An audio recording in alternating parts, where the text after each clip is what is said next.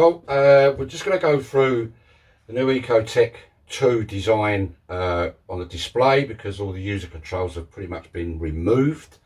So I'm just going to quickly go through how you change the hot water temperature and how you change the temperature of the radiator water. So that's not the temperature of the house. You would normally use a room thermostat for that, but the boiler has actually a control over the temperature of the water that's going through the radiators.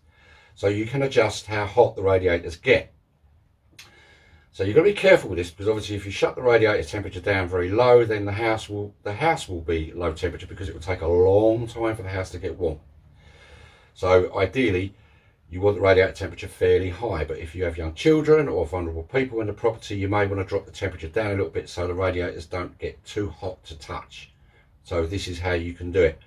So I'm going to go through the hot water flow, hot water temperature change and the radiator temperature change using the digital display. On the older version of the boiler, you would have had 2 temperature dials, very easy to use. You could just turn the dial up, turn it down for hot water and for heating. So easy to use. But now unfortunately we're stuck with this scrolling menu system on a liquid crystal display, where you've got to go into the display to be able to change those temperatures. So keep watching and we'll go through both those methods or procedures.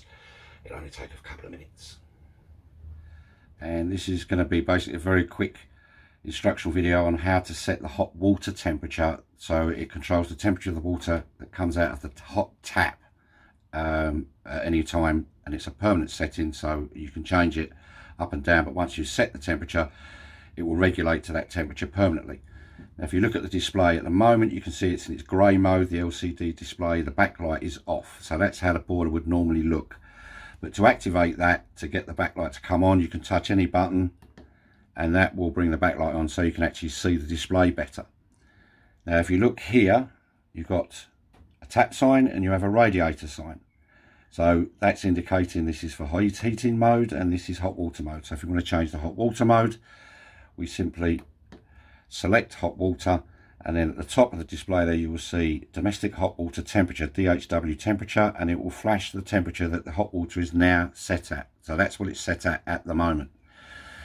This is where we use the plus and minus buttons, so we can use either of these 2 buttons to change the temperature. So if I wanted to reduce the temperature of the hot water, I would use the minus button. Now I can do it in 1 degree increments by just touching the button for every degree, or I can simply hold the button in and it will scroll through very quickly, go down to whatever temperature, and then alternatively back up again. Now ideally most people have their hot water temperature set to around about 60 degrees to 65.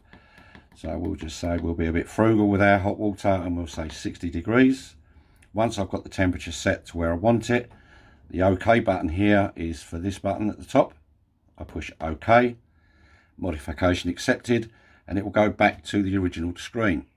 Now we don't want to leave it there, so we want to come back out of that and go back into normal operating mode. We've got the back button here. We simply push the back button and now the display goes back to normal, and after a few seconds it will go back into grey mode again because the display is not being used. So that is simply how you change the hot water temperature on your EcoTec 2 boiler. Right, okay then. This is the new display from the EcoTec 2 boiler from 2012 onwards. It's the same display throughout the range of combination boilers.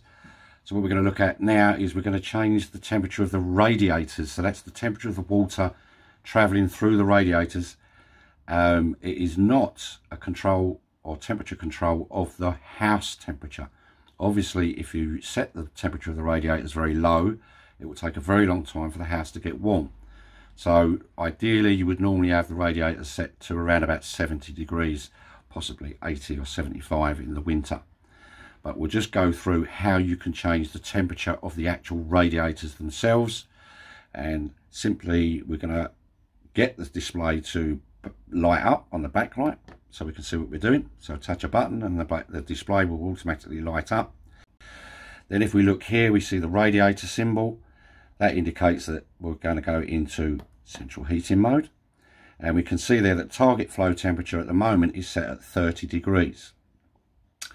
This is when we use the plus and minus buttons again to scroll through, and we can add temperature to the radiators 1 degree at a time, or I can hold the button in and it will scroll through quickly up to the temperature that I want. So we're going to go for 75 degrees. So the target flow temperature, 75 degrees. So obviously the radiators will get very hot. Once I'm happy with that, I can go to the OK button here. Push OK. Modification accepted, and it takes us back to the original screen. Now if we don't want to change it again, so we're finished now in that mode. So we look at the back button here, back, and we push the back button, and the boiler simply reverts back to its normal display. And that effectively is how you change the temperature of your radiators on your central heating system.